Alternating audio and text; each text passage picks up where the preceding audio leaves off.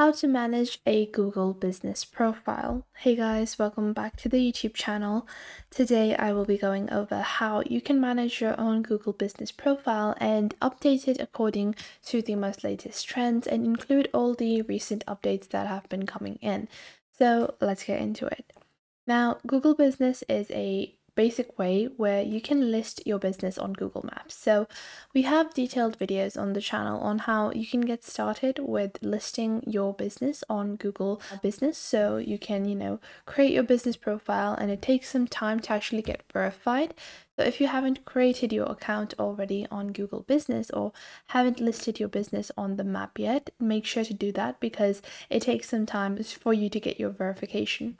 But once you have done that, you can simply head on over to Google Business Profile and click on Manage Now, and you can just sign into your Google account that you have used. And you can see over here, I have 2 businesses. Now, just as an example, let's take a look at Jane's Lash Studio.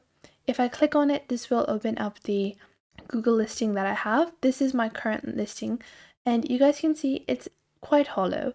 Now, for any professional listing, there are a couple of things I recommend, and a lot of people don't even realize that they have this power, and you can just edit your business listing whenever you want. You're not bound to, once you create your listing, you can't edit it. No, you're supposed to actually update it and edit it according to the latest trends, according to, whatever is new, whatever are the updates that have been included in Google Business. So what you want to do is, depending on the type of business you have, you can actually add product. So you can click on edit product over here, and you can click on get started, and you can start adding your products directly into your Google Business listing. This is a very helpful feature in case that your website viewership is going down, or even if you have, a good viewership on your website, simply giving your customers access to purchase your products directly whenever they search for your business, and having, the product show up over here is a great way to enhance your sales and increase the number of sales that you get. The next thing is to edit services. It's pretty much the same thing, depending on the type of business you have created, business listing that you have created. You might have services or products, or you might have both. For, my business, which is a lash studio or a salon, I have my services, and you want to make sure you add as many applicable services as possible, especially in the service industry. Why?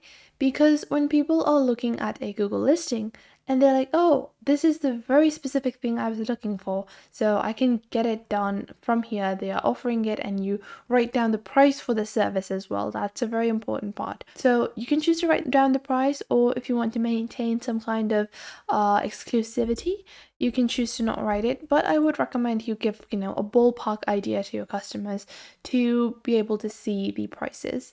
Then you have the messaging section. In your messaging section, you want to turn on the chat.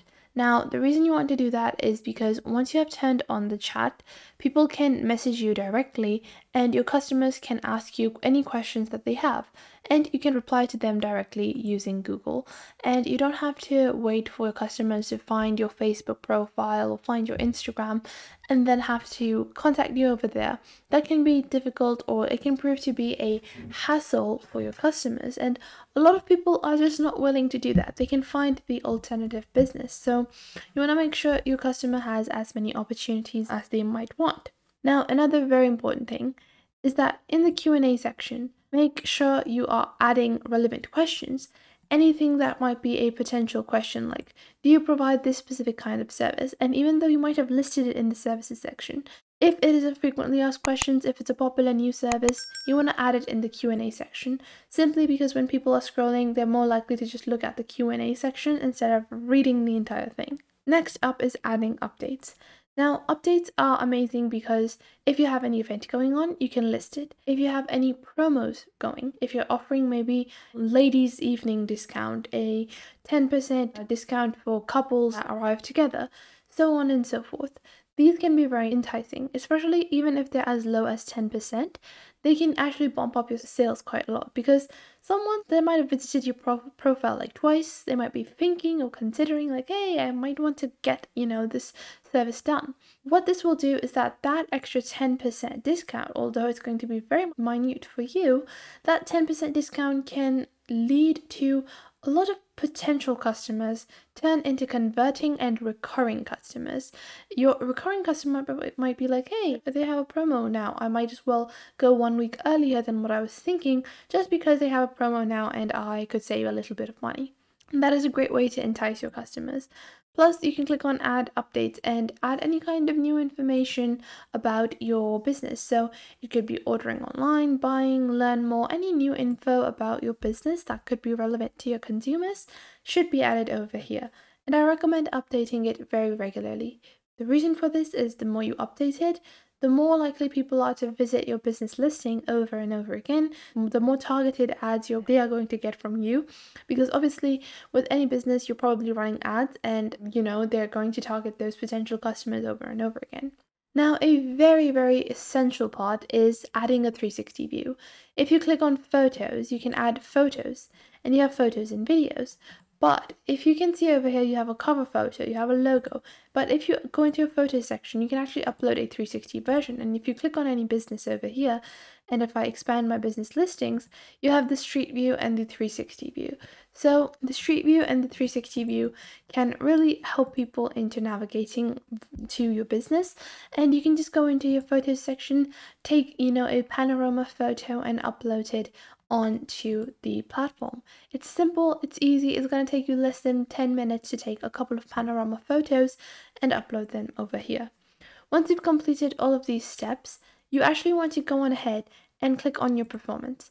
Monitoring your performance, seeing the overview that you're getting, if you're getting less business interactions, the calls, the messages, bookings, directions, website clicks, all of that is going to be valuable data. You want to summarize this data. You want to see how the profile interactions are going. If you change something and the interactions are going down, you want to revert it back to the original. If you boosted a certain type of promotion and your sales are going up and your performance is going up for your listing, you want to offer those kinds of things more often. Now, after that, you have your review sections. And one thing a lot of people don't even know is that if you go into your reviews section, you can actually click on get reviews. And once you click on that, you can copy this link over here and ask your customers to give you a review. This can be via email, WhatsApp, or Facebook. I'm pretty sure a lot of you are collecting emails of your potential customers to offer them discounts or newsletters. So make sure to ask them to review your business listing. You can just copy and paste this link, and a lot of people might not have thought of it, previously to review it. But once you send them a link, they are very, very inclined to, write a short review. Other than that, you also have advertising tools with Google, which are super popular. I definitely do recommend them. It helps in building targeted ads for your business. So I hope you guys found this video helpful and you are now able to manage your Google business profile. Make sure to leave a like and subscribe to our YouTube channel, and I will catch you guys in the next video.